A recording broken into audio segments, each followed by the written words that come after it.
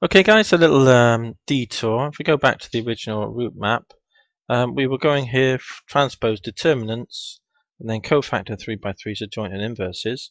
But there's a little detour that's mentioned here where we deal with the inverse 2x2 because it's a method in its own right. So let's have a look at that there.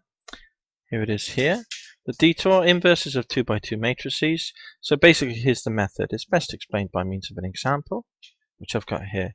You swap the leading diagonal around. So can you see the 2 and the -7 get swapped? And then you flip the signs of the trailing diagonal. So that was the leading diagonal, which you swap around. Then the trailing diagonal, you flip the signs. So whatever that is, you flip the sign of it, and whatever this sign is, you flip the sign of that. Okay, then, which we've done in this example here. And then you divide through by you divide through by the determinant. So it would be 1 over the determinant of A, 1, 2. And the determinant of a 2x2 is easy to calculate. It's simply the leading diagonal. 2 times -7 is -14. Take away the trailing diagonal, which is 12. -14 take 12 is -26.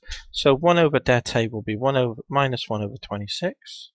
So it's a -26 there. Multiplied by, and then it's this matrix that we've said described the process of obtaining here. Okay, then that's the inverse, and here's the check. You can always check. So at the end of a problem, if you get some time, you can check that the inverse times itself is equal to the identity matrix, both ways round, and it shows you haven't made a silly mistake or something. Okay then, that's the last intro, this little extra intro here for this section then. Great, cheers.